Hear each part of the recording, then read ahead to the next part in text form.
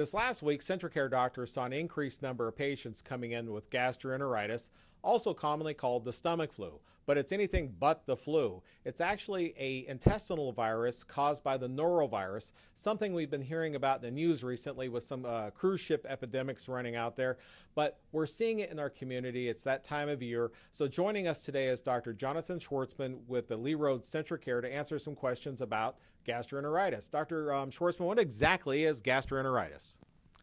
So gastroenteritis is an inflammation and infection of the intestines. And as a result of that inflammation, any food that's taken in, it's just going to move through you faster. And as a result, you're going to have watery diarrhea, vomiting, nausea, and abdominal cramps, and sometimes some low-grade fevers.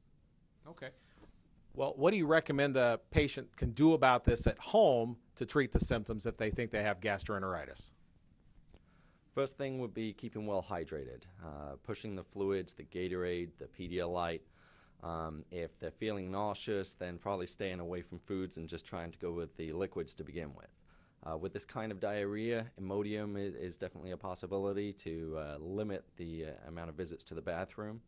Rest, staying home, trying to stay away from people, and time. Usually with the average gastroenteritis, you're talking from a day to 5 days in terms of its duration.